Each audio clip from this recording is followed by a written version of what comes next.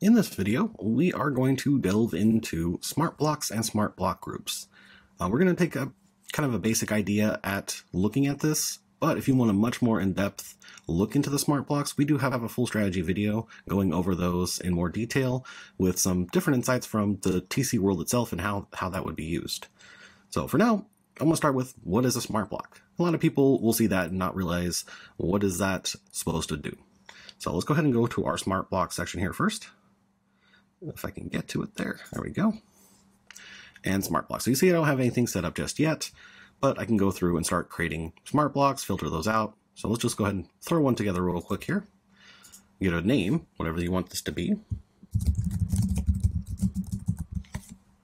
And for me personally, you can make the merge field whatever you like for this, but I like to just copy the name, post it down here. The system will automatically convert it into an appropriate format for the merge field, so it's just easy reference.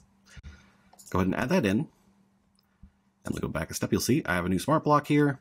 I can clone that. It's active. If I want it to be inline, sometimes you'll want the formatting to be inline, so you can activate that here or delete it out. Let's go ahead and jump back in. And you'll notice you have a lot of the same tools you would have with an email. And the other piece here, which we'll talk about in just a second, will be conditions. Now, with the smart blocks, if you're familiar with using merge fields, you're going to have a little bit of an idea what a smart block is. It is a more advanced merge field. You could type in whatever you want into this field here, into this text box, and that is going to essentially be the merge field value that will be used for this particular merge field.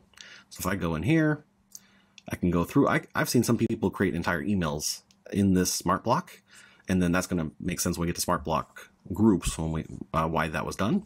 But I can go through here, maybe something simple as this is going to be a list, a introduction for my different buyer contacts or attorneys, and I can plug that all in here.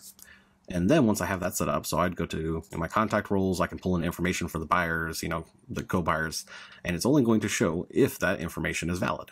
So as long as I actually have a buyer with that information, it's going to work. You can also add up conditions.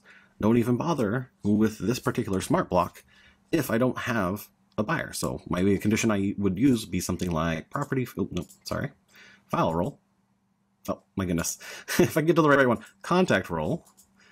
What are we looking for? I want to see a buyer and make sure that he exists or doesn't exist, whatever makes sense. So I'm going to add that in. Now I have a condition. This smart block is only going to work and be valid if there's a buyer that exists in the property. So if I have some sort of buyer introduction here, well, it's not going to even bother trying to do this if there is no buyer. So again, you got a lot of control there of what you want to put into it. Rather than a merge field is just going to look at a field and try to pull over that information, you're going to have a lot more control over, what you're plugging into this, what condition is going to be necessary for this to be active, and go from there.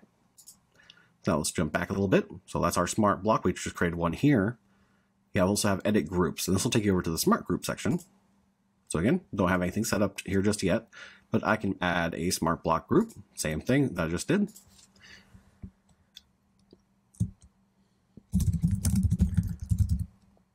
I'll do something like that real quick. Copy that, plug it in. Oh, that's weird. It copied the wrong thing. Doesn't matter. I know how to do it. Introductions. There we go. And now in this part, you can group together multiple smart blocks. And this is where I've seen some really interesting things. I had a client who built maybe 5, 6 different smart blocks, all with certain conditions, where if this condition is met, use this smart block. If this condition is met, use this smart block. And then they put all those different smart blocks in here. So again, only the one that's actually matching the conditions will be applied. Then they took the smart block group and plug that into an email. And that email literally, because each email was built out into the smart blocks, all that email had was a smart block group. And so when they apply the email template, it looks at that smart block group, goes through all the different smart blocks to see, okay, which one can we apply here? Which one's actually matching what information we've set up? And then at the end of it, you'll have one of those smart blocks that activate, and it fills in the entire email with all the information she was wanting to see in that particular scenario. Inspections, no inspections. That was 2 smart blocks. And things like that. So using those together, you can basically have the system do a lot of the work for you, kind of figure out and calculating if do I need to use this response or do I need to use this response. That's where the smart block is going to help out, and again be that advanced merge field that's going to look for that information, find what needs to be plugged in, and do it all for you. And all you had to do was set up the first initial instructions on what to look for. So hopefully that will help save some time, and all you have to do is apply the right smart blocks.